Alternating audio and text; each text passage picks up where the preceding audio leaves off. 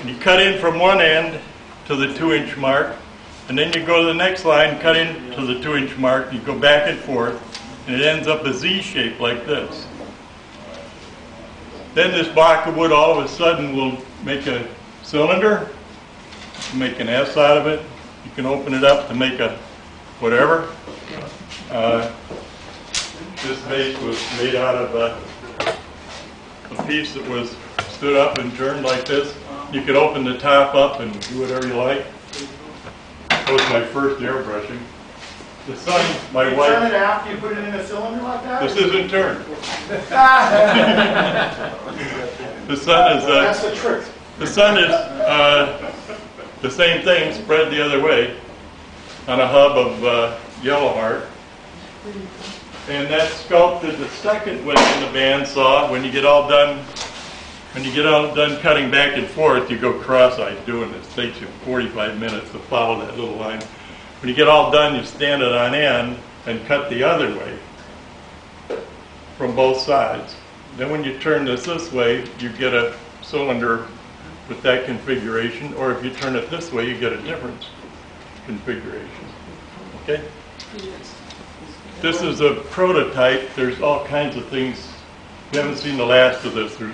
You can go derivatives of this. Just for instance, you could cut the 3/16 lines this way and open it the other way too. Okay?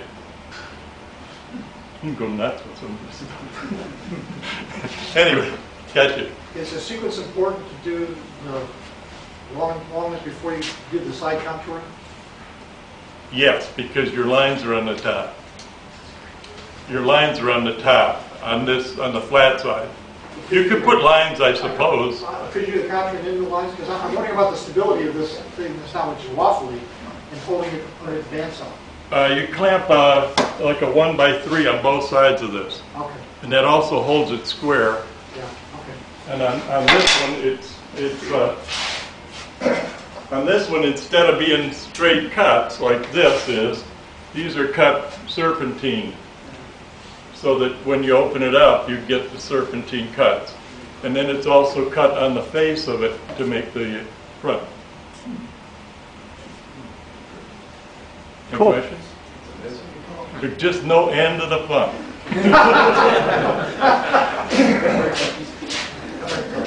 You want me to do the other ones? What kind of wood is that? That was birch. These are birch. This is cherry. And does it have to be aged or green or? This is the first one I did. I think this is right off the lumber rack. Okay, this is so it's kiln dried. Yeah, it's kiln dried wood. But you can do all kinds of stuff with this. I mean, it just does anything you want. Play music? You probably would. You ever heard me play the accordion? It's not the same thing. But by sculpting different ways and by cutting, if you wanted to cut this in half, you could open this the second way too. But you can go nuts. You could be steam bent. You could bend this whole thing after you've got it cut. You could open this up. Steam would take real easy to that. And then you could bend this a third dimension. So, and then when you opened it up, you could open it this way and it would all open out. So, Cool. neat. I love jigs. Think you want me to show the rest of them? Something else? Yeah. Just about 3, I think. There's a threaded nut inside here, a little handle, and the adjustment is a nut welded onto a T. Yeah, but how many did you have to make before you got the one that was good? That's the good one. The other thing you'll really like is a number 2 Morse taper. They're hard to turn. And if you make a jig, you take a block of wood and put a piece at the end of it. And then you take a number 2 anything off your tailstock or whatever, set it in against here, and put the other block against it and nail it on. Then you can put marks on here. This is 2.5 inches, and this is 1.25 inches, and you can actually caliper this. So at the end of this Morse taper, it's got to be 59 thousandths. It has to start at 71 thousandths. And when you get all done, if it fits in there, it's going to fit in your lathe. You put points, balls, squares, whatever you want on here, And once you make one of these, you'll do all kinds of it. That jig also works for tapered tenons for stools and Windsor chairs. Yes, very It's good. real Yeah, same easy to thing. make a tapered tenon. When you get all done with that, you make two of them, put a piece of corian on one, you put this in the headstock of your lathe, put this in the tailstock of your lathe, and it makes a pen press. Okay, you can press a pen real easily just by turning the handle, and it just pushes the pen together. You don't have that big lever thing. At what, 3,000 RPM? No more. This is to drill the hole in the big pen kind of thing. It just works real nice. You just push it back and forth, cleans it out. What kind of drill? Is that a different kind of drill? It's not a twist drill. It's a twist drill. Oh, is it? It's been used, yeah. Yeah. Okay. It's definitely not a steel type. It's more of a wood type, I think. That's Oh, all. okay. So, okay, next up, we want to do Jeff on this end and work down the table. Limited budget. I'm also in a paint laboratory. My favorite is this rig. It's called a chain clamp, Fisher Scientific. I don't know what kind of clamp they call this, but it's right out of the catalog. And what I've done here is put pieces from a wetback on it.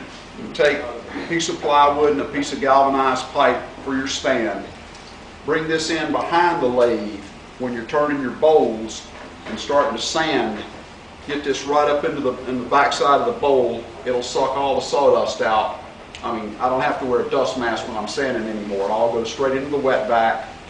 Rotate it for spindles. When I'm inside a bowl, I'll clamp this down on the front of the lathe table, use the crevice tool, literally put it right inside the bowl. I'll sand down on the bottom, and I don't get any of that sawdust packed up inside.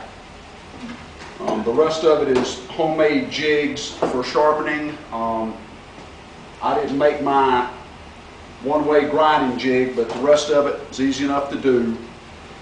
And if you look at this drawing, or this picture rather, again, I'm in very limited space. So I took the Black & Decker Workmate knockoff, a tabletop a little bigger than this, and I screwed U-channel into it. You can see what I've done in here. Set the Workmate up, put the tabletop on, turn the cranks, it's locked in place. I'm ready to go. Takes about a minute. When I'm done with it, turn the cranks, take the tabletop off, the whole business will fold down, sit at the end of the bench, and it takes about that much space. Cool, Jeff. Thank you. Who's next? It's just a leveling foot. You can get it Lowe's, anywhere like that. It's threaded the same as the metal stoppers. So when you pull it off of your, however you're holding it on, whether it's homemade like Frank's over there to turn your stoppers, just screw that on there. The stand's there. If you're spraying finish, you can hold on to it. If you're bill buffing, it gives you something to hold on to do that. And it'll stand up while it dries. Thank you, Dan. Yeah, scrap exchange is where women buy material and stuff. So cut it up on the bandsaw and use it to put stuff on with. And this is just one of these little string things, and I use a lot of my tools have the screws in the end to hold the tool in, and I can have this on my belt. So how many do you wear at once? One will do it. Oh.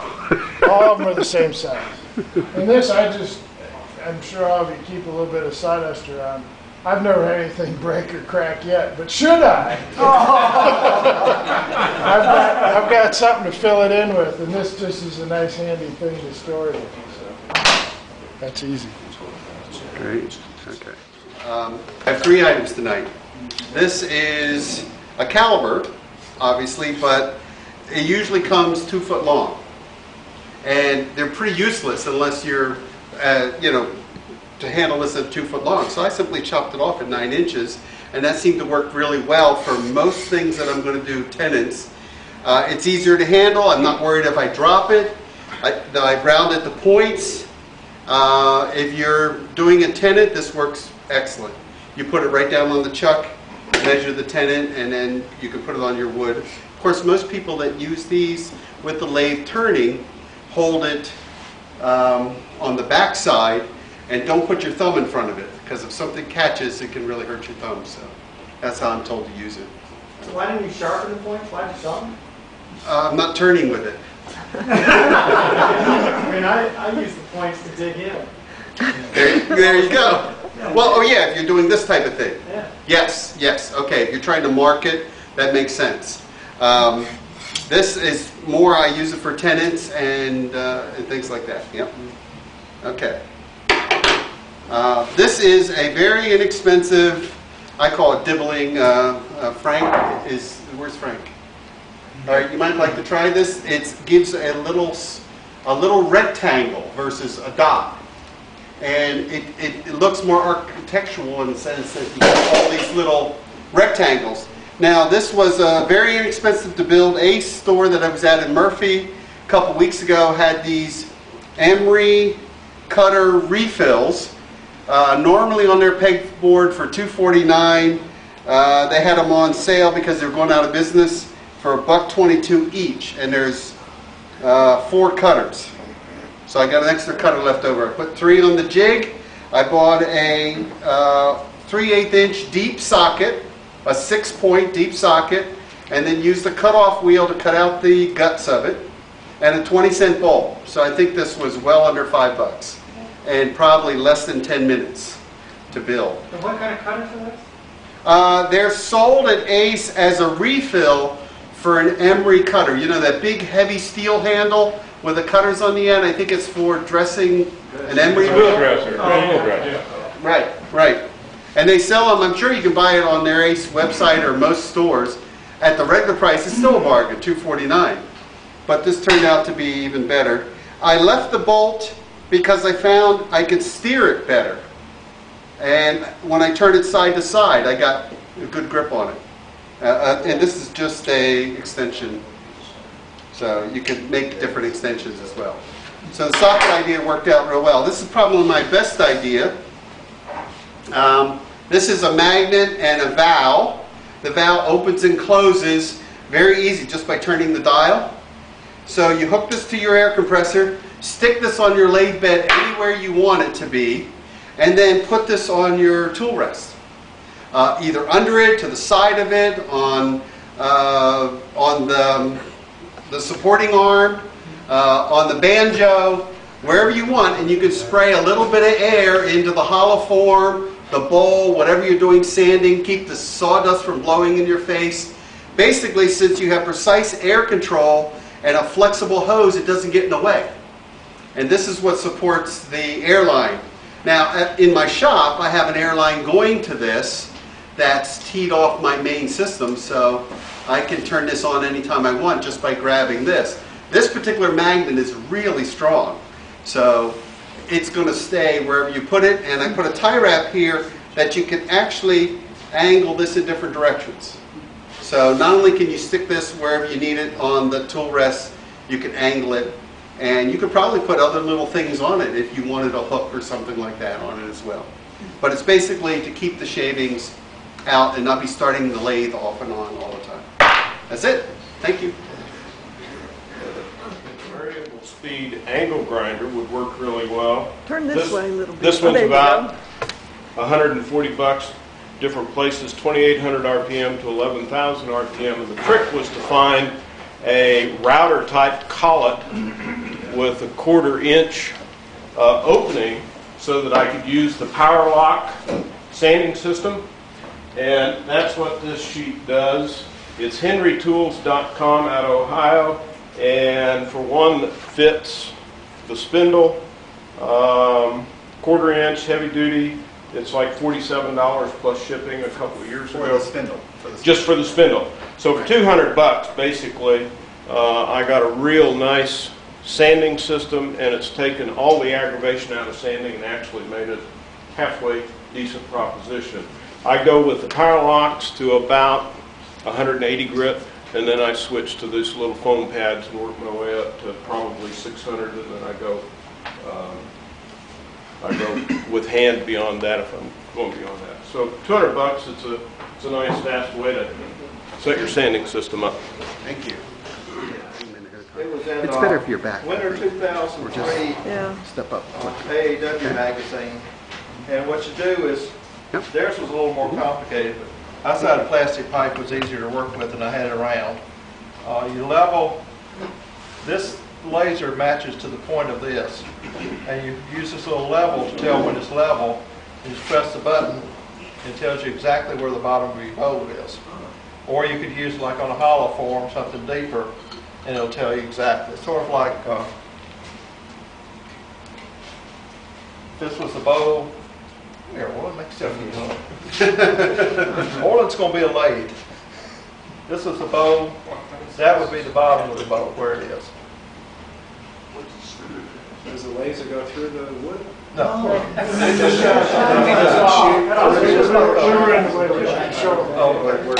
We're shining. It's just one of these pointer lasers that you use that I bought off of eBay for $3 or $4. Or you can get them at Lowe's or Home Depot for a couple bucks. Go put a cash register in Harbor Freight for like $2. Harbor Freight has them. Yeah, everybody has them now.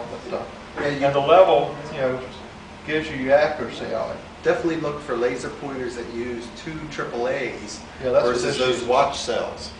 Because there's a big difference in cost Yeah, between this AAAs uses 2 and watch AAA cells. batteries.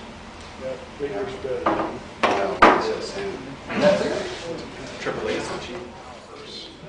So I just got a sheet of plywood and I put a map on the floor and just basically formed up the sides, and something like this in a catalog would cost you $100 probably if you could find it.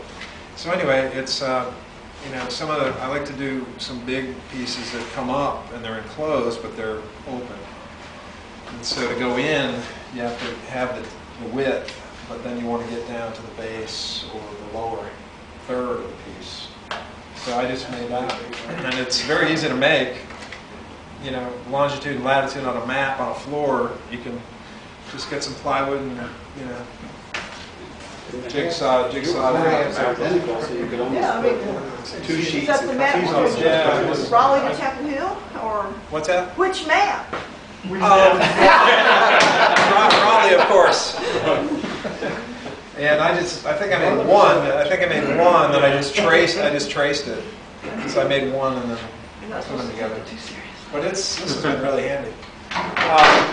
One issue I like to do detail at the bottom, the base of a piece, to do a nice little ring or something for a foot. And I do some platters and some balls that have flare. If you have a ball that comes like this, or a plate, you can use this. These are reversing jaws, and this is an Axminster chuck.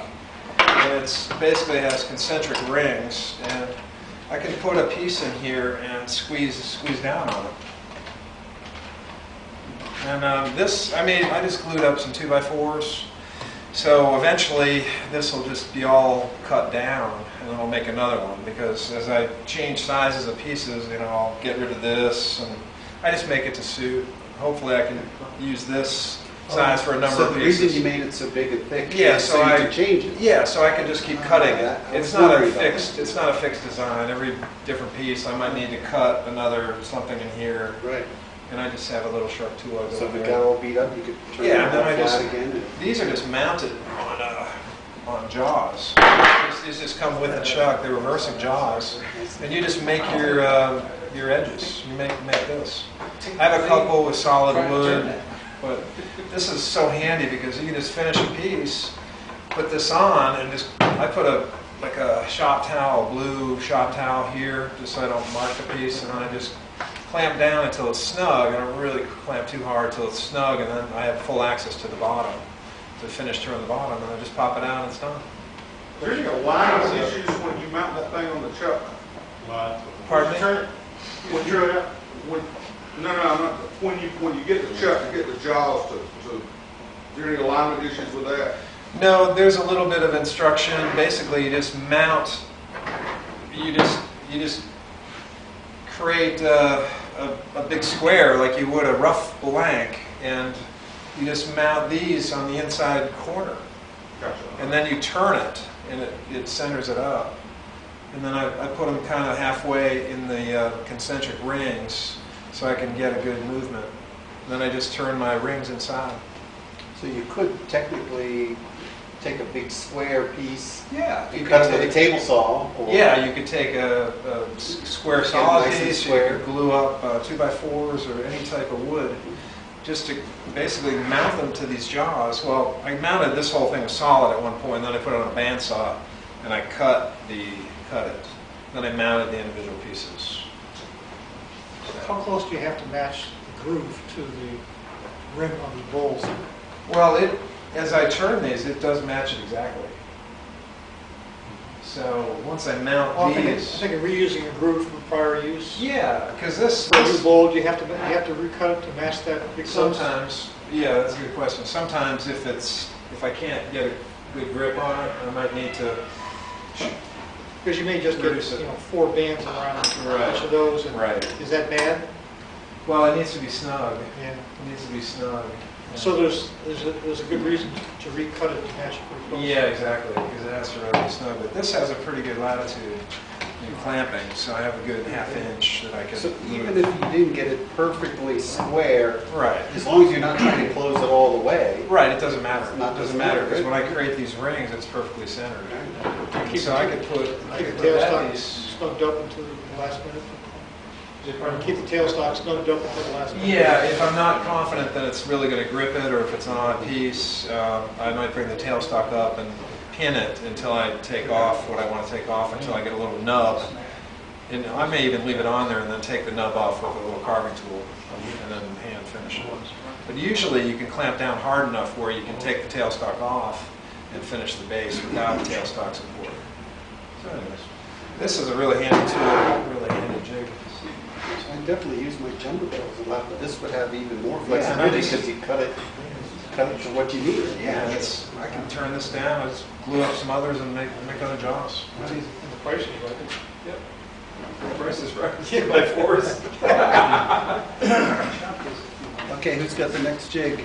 This is something called a Longworth chuck. You can Google Longworth chuck and find directions online how to make these. Similar to this, if I'm doing a small bowl on my mini lathe, I want to finish off the base to it.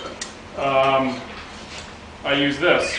Jumbo jaws cost, what, $80, $100, something like that, thereabouts.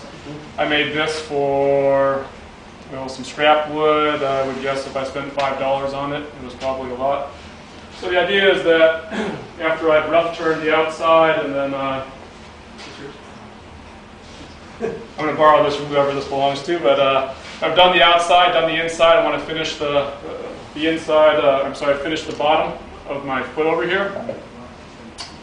I can slide this, turn it around, and it moves to, I guess, infinite size.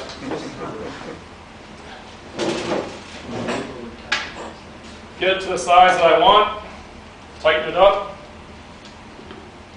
Lock everything up in the back over here, and now I can finish turn my foot. So similar to jumbo jaws, thing I don't like about jumbo jaws, and the fact they cost $80 to $100, is that you quite often have to move the little knobs, and this gives you infinite variability. So use it with my mini lathe. Probably get a bigger version like that. Yeah, you could. What's that? How'd you cut the slots? Cut them at the same time. 1/4-inch plywood, piece of MDF on the back. With a router or what? Use a router. Made a circle making jig on my router, so a circle making base. I think what I did, I made this many years ago, but I think what I did was I just took, made a cross, and then drew 2 circles, and where the outside circle met the cross, I use that as a point. So let's say it fell right here. That would be my pivot point for this right here. Okay. Came around here, and then of course pivot point here would be for this one, and so on. That makes sense? I think that. Did the whole thing in it was an hour and 15 minutes, hour and a half maybe. So. Some people are just fast. What did you use for the rubber? These are rubber, these come out of the hardware section over at Lowe's. I think I paid 70 some cents for the bottle stoppers. Actually, solid bottle stoppers, I'm glad you mentioned that. So what I did at home was I just made, again, a little jig where I took a block of wood, drilled a larger hole, didn't go very deep with it. A little smaller diameter hole went deeper and so on, so I could wedge this in there. Took it over my drill press, and that way I was sure that I was drilling straight through it. And I went all the way through it. You could do it on your lathe too. What's that? You could do it on your lathe, drill it on your lathe. Probably could have done that. Probably the plugs you use for a pool for winterizing. Perhaps, I don't know. They come holes in it with a net on the back of it, and you straighten them out.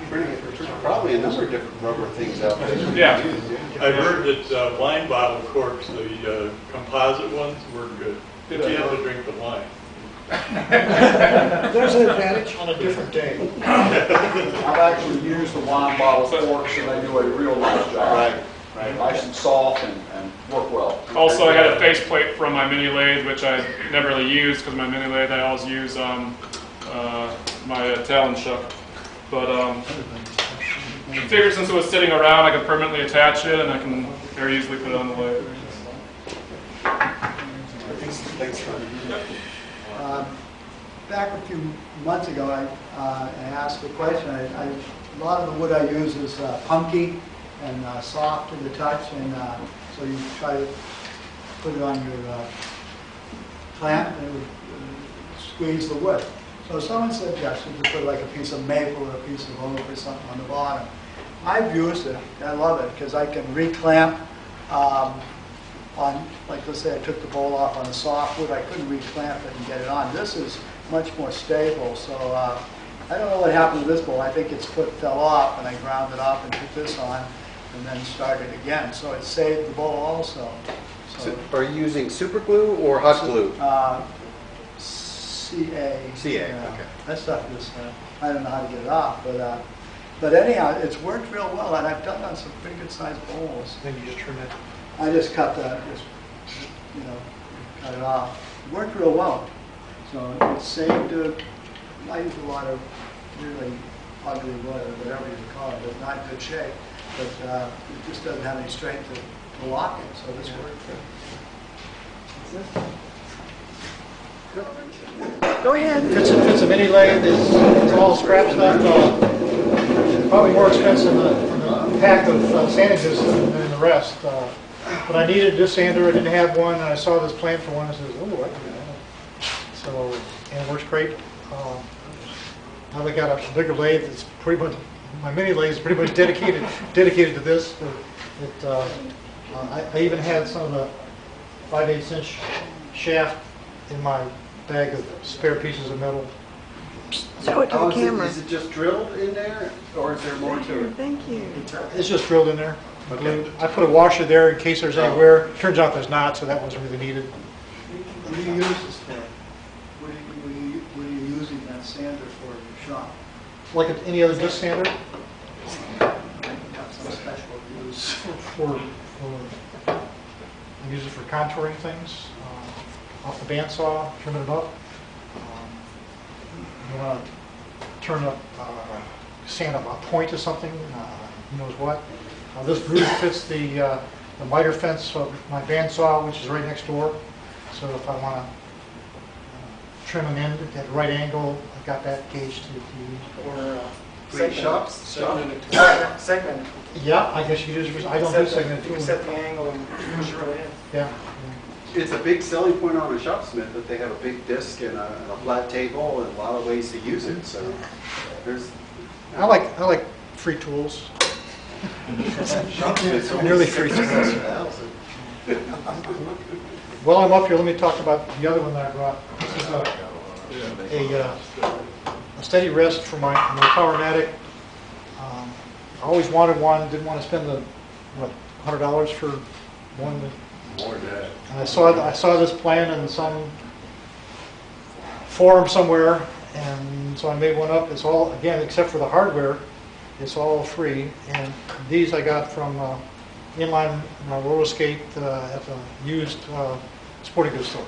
So I've got 8 of them, and I got enough to wear out. forever, I think. It works great. It fits my Farmatic just fine. Of course, it's got to be tailored to the ways you lay and the height. But those are the only really two dimensions, and how big you want this to be within reason. I put 2 here because I wasn't sure how stiff it needed to be. But 1 is probably sufficient. There's not a whole lot of side forces on it. So that's probably overkill. And this kind of fits through the waves, and I can turn it and tighten it up.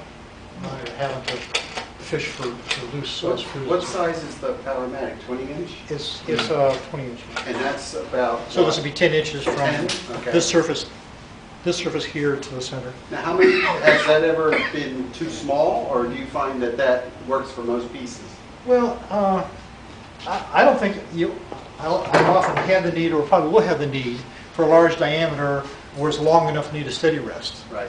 I find it really handy for things like you wouldn't imagine, like you've got even something short, Yeah. but you want to be able to hold it at a weak point, like say a bottom of a hollow form. Right. You can put it up near just to make sure that you don't risk Rip it or off. disturbing it in the chuck. Right.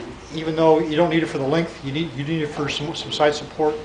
I found that the gum rubber won't mark anything, whereas the black ones might. Although that's Show the camera the base of it and how it attaches. this. Yeah. The a little longer. I put it down through the way here, rotate it, and then draw it up. That happens. So that I don't have to pick up the pieces like I'm doing now. You don't have to slide it in from the side, it goes through? Yeah, it goes through this way, and then that's rotate it good and pull it up. Yeah. It turns out it doesn't need a whole lot of width in this direction, just needs to be able to pull it. That makes sense. And you finished it so prettily. All it is varnish. I know, but everybody else's is just rough wood.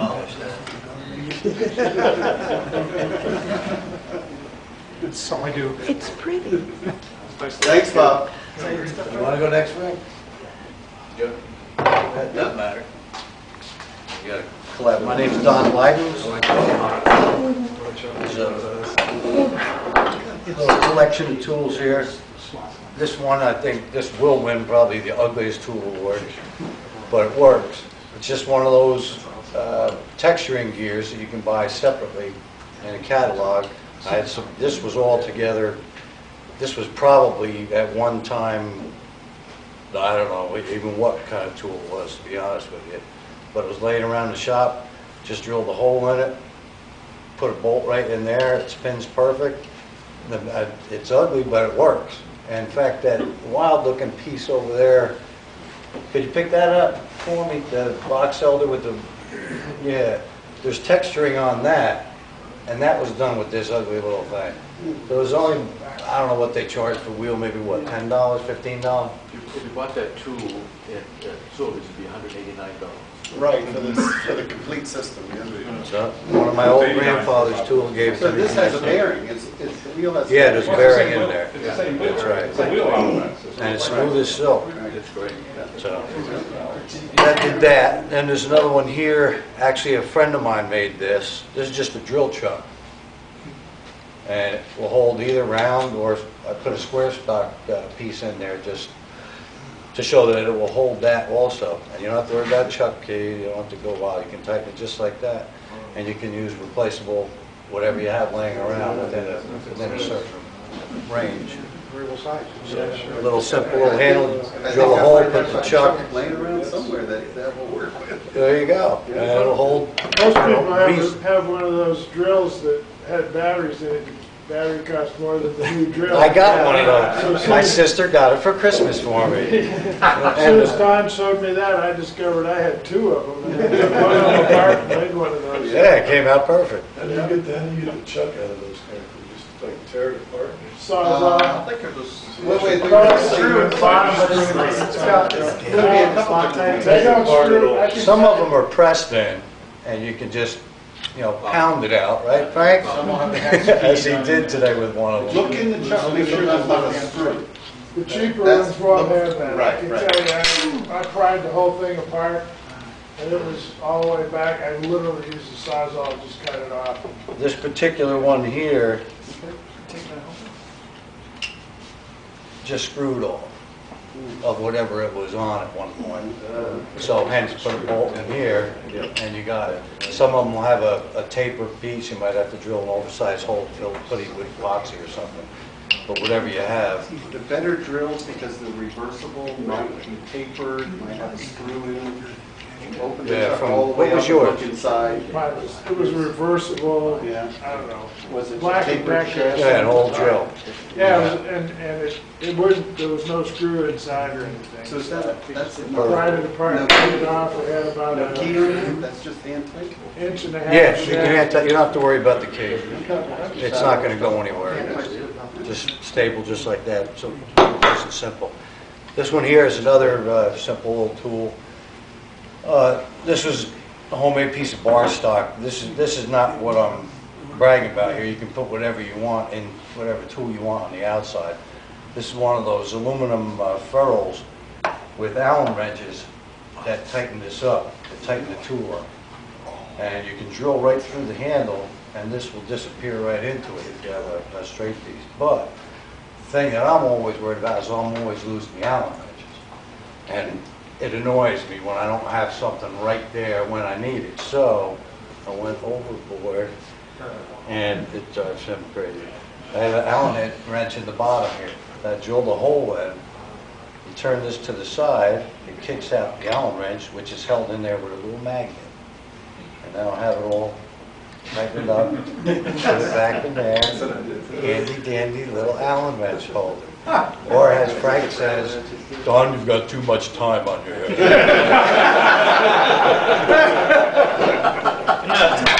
So that's that one. And last but not least, I play the drums also. This is a drum cymbal stand. But I wanted to sand inside hollow forms. And I didn't want to pay $125 for those sanding ones that you can buy. I think it was the sanding glove, whatever. So I cut off one of the top of my cymbal stands, not one I was using. And what's nice about this is, I keep hitting it and it's gone now. There's nothing but air there where my cymbal used to be.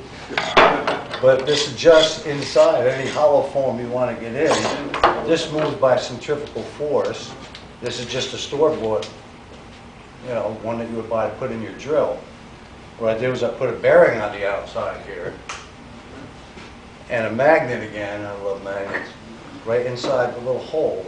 So this snaps, I don't know if you can hear it, but it snaps in there with the magnet, turns around with centrifugal force when you press inside, and you can go just about any angle you want to with this thing. You can almost go backwards on it if you want to sneak inside and get behind something and smooth it all the way out.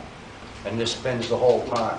I don't use it for outside stuff. It's not something that I use every day, but for hollow forms or something long where you can't reach in there with a drill. Drill isn't going to go inside hollow form. And a lot of times you can't even get your hand in there. But you can get this in there, press along the side and go nice and smooth. And you get a nice smooth hollow. And that will work even if you're reversing, right? Yeah, just spin the other way. As long as you're holding force against it, it'll spin. And that's it. Very simple. It costs 25 cents. You buy a 3/8" bolt, 1.5 inch at Lowe's or Home Depot, and you put it in a piece of wood and you got yourself a bottle stopper jig. One of the things that's nice about this is that I do a lot of multi-axis turning, and so when I'm doing bottle stopper jigs, particularly when I'm teaching, students don't have necessarily #1 jaws where they can take a small piece of wood and move it. You can use this to do multi-axis because you can then put this on a #2 jaws, and then you just tip it. You do your axis and you rotate it, tip it, rotate it, tip it, and you end up with a multi-axis, and it costs you 25 cents. And I have instructions if you're interested in building it. On my website, there's a handout on how to build this thing. It's very, very simple. Thank you, Frank. Who's next? These are some of my jam chucks for when I'm doing hollow forms. Most people, when they'll do a jam chuck, it just covers the rim of the vessel. But a lot of the vessels This is a small hull. Sometimes I'll do vessels that have large hulls in the side, so if you just put a jam chuck up here and try to bring your tailstock up to the bottom, you're going to crush the piece. So what I do is have a couple of these around. This goes inside the vessel. They're undersized, and then I just wrap masking tape around it until it gets a snug fit. This way I've got support in the bottom of my vessel so that I can do my bottom work, either put a bottom on it or in this case, take the bottom completely off. When the tape's on there, you've got enough support that actually I took this completely down to nothing, and the tailstock stopped spinning with this going, and no problem with the vessel flying off. How do you display a piece like that then? You have a Well, stand? this piece isn't finished yet. It's going to get a stainless ring around the top partially, and then there's going to be a vertical rock with a hole drilled in it that holds the stainless rod, and this will stay suspended off the table. So keep them in different sizes. Leave the tape on. I've 3 different size vessels have been on this one. Sure. If you have one, just if it winds up being a little too big, then pull the Do you tape put off. any kind of padding on the actual end piece? No. No, Don't because worry it's about it. inside, no one's going Well, I'll sand it out later or something else, but no, it's not going to freeze fit. to. Thanks, Greg. Good, Barry. Who's next?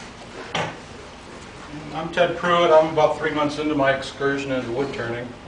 And if you look in the dictionary under cheap, you might find a picture of me. I wanted to get something to sharpen my gouges up, and I found this in a book that my fiance gave me. And I just knocked one out. I spent about $1 putting it together. And it works pretty good until I can afford the real thing. And if you're a beginner and you want to try and make one, I've got some sheets here you're welcome to take. Some extra copies. Thank you, Ted. That's great. Excellent. Yeah. And we got some on the back. When he was here a couple years ago, he's having everybody drill out golf balls so you can hold stuff on the lathe. And I'm wondering, most of us have these one-way bearing centers. They come with this big cone that we all throw aside. And you can put the cone on this way, and it will hold your goblet. Don't need the golf ball or the tennis ball what people use. Turn it the other way, and you can do that thing that Duxbury likes to do, where you can trap stuff. You got 2 cup centers, so that works. So don't forget you have that. And then one of the things Jim Duxbury demonstrated this a couple years ago is I put this one in a chuck. This one goes on the. Whoops. Didn't bring my Allen wrench. I should have one of those fancy jigs. And this goes on the tailstock. And you can put a rectangular piece in there, or if you your cylinder popped out of the lathe, you can stick it back in between the centers and kind of sand it and finish it. It also works. If you want to use it as a cup chuck for a sphere, it works for that. It's a handy little thing. And then, once again, Mark St. Ledger had this guys making these things. If your jaws of your chuck are too big, you turn one of these little skinny guys, put a foot on it, face off that face, put it in your chuck. Well, actually, put it in your chuck, face it off. Then you take it out and you cut a notch out on the bandsaw. And then you can take your little cylinder and tighten the jaws of the chuck and it'll hold it in. So you don't need to buy extra jaws, or if you're kind of mess up. No, you don't. So ask. And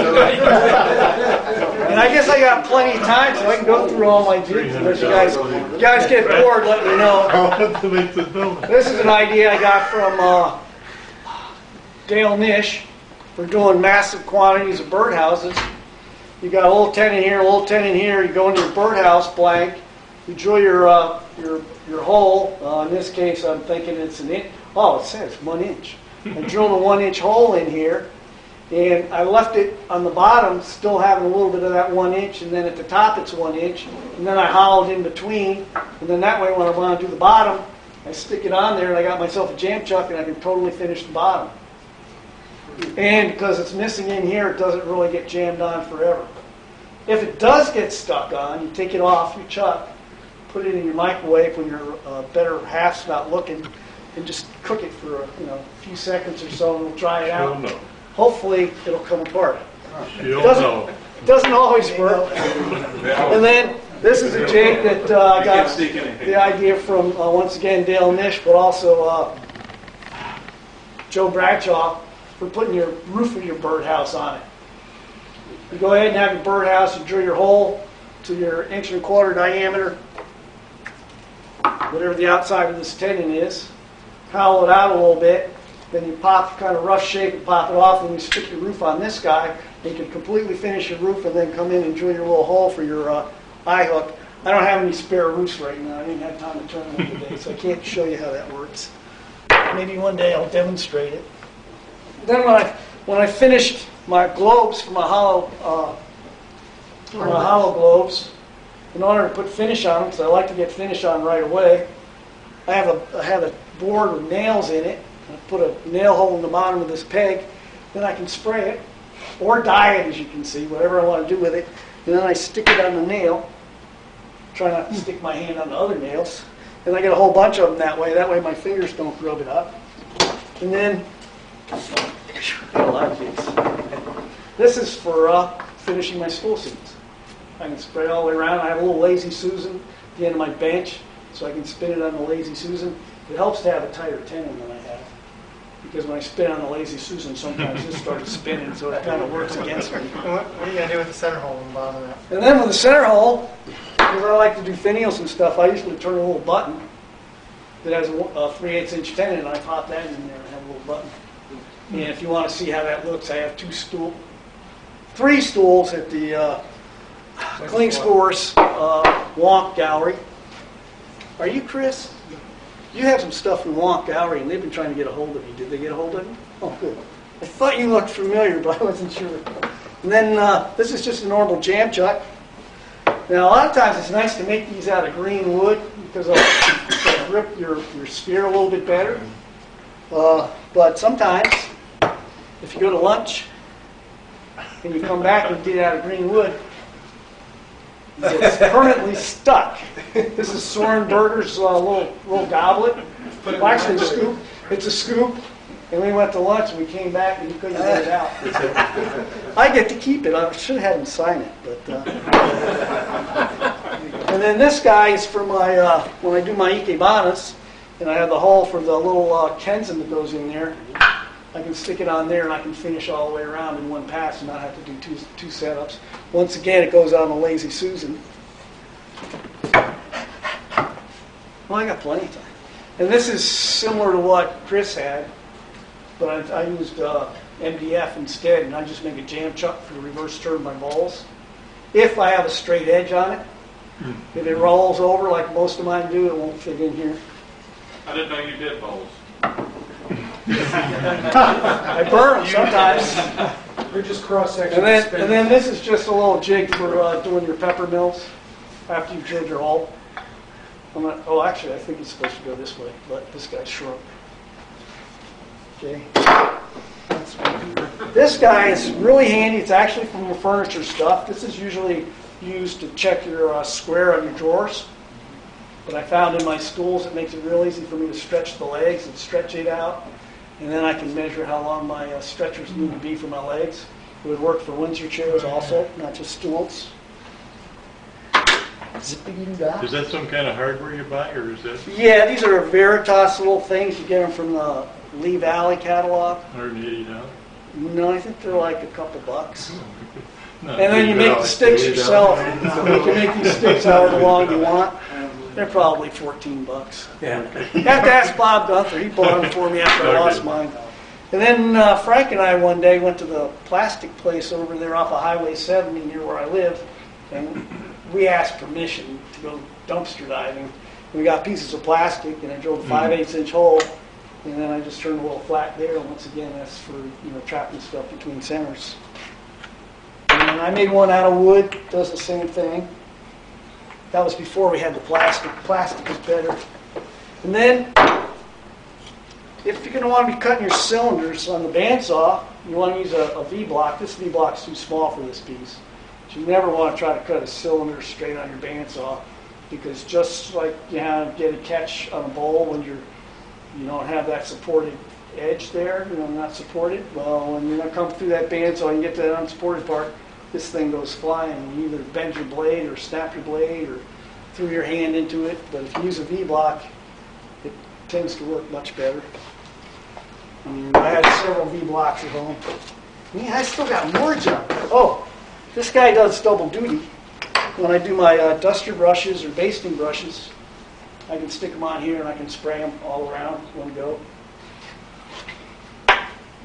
I'm a Yankee, so I reuse jigs.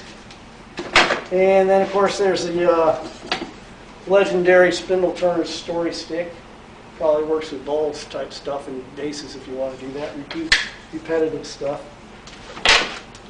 I'm getting close to the end, and that was a sharp bit. Not anymore. If you ever want to do a tapered hole in something, you can take one of these spade bits and grind it to whatever shape you want. When George Hatfield was here, he ground it a certain way, and it actually stayed on center and bored a nice, perfectly true hole. Couldn't remember how he did it because I was off doing other stuff at the time. Well, we also do for the candlesticks. Yeah. You know the candlestick shape, the taper on the bottom of the candlestick? Yeah, I'm getting to that sort of thing. That's my next one. The other one I did is I do those seam rippers, and they have a tapered hole. Oh, wait, no, this is one for the seam ripper. This is a tapered hole. That makes sense. And then, I'm not sure what this one was made for.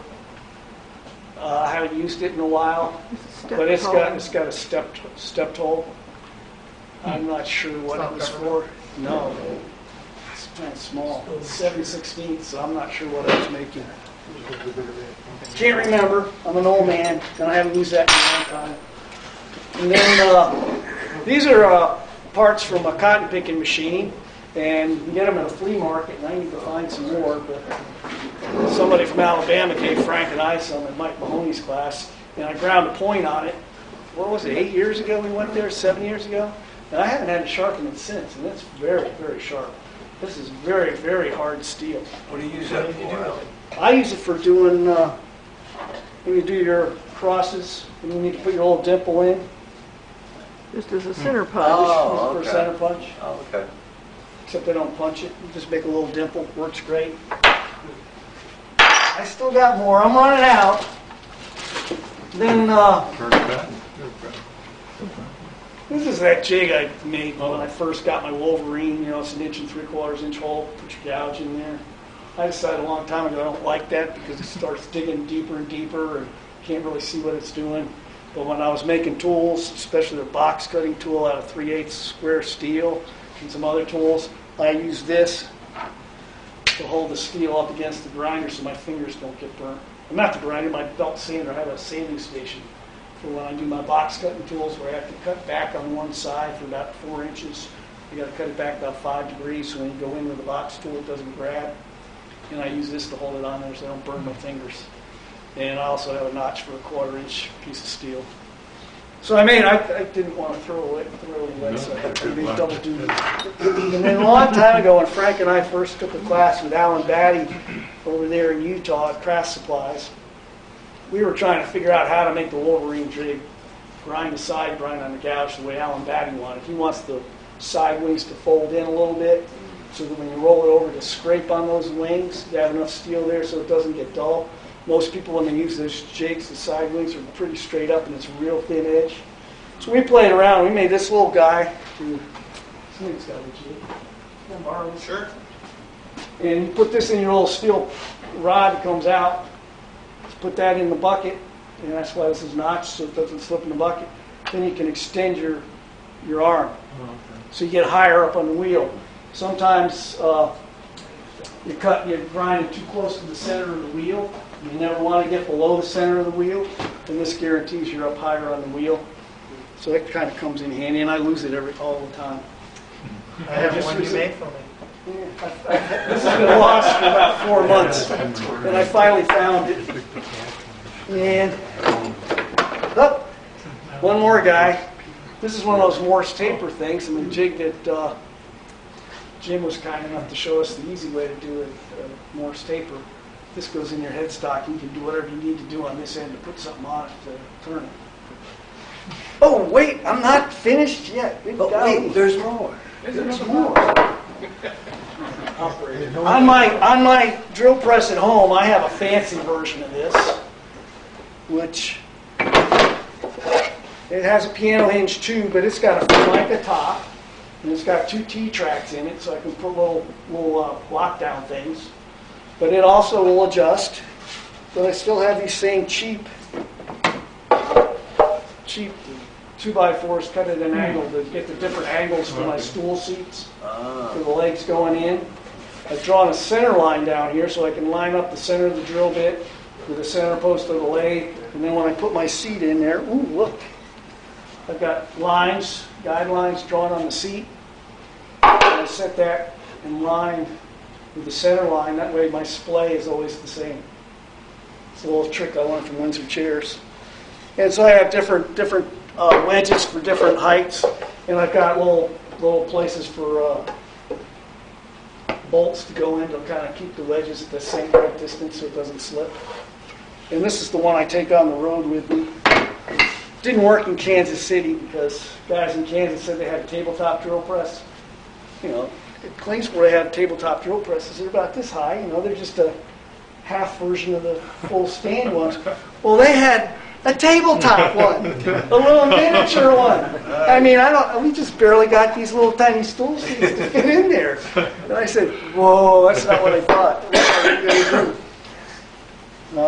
So I think that's all I got. And I probably got another couple dozen jigs at home, but I don't know if they do anymore.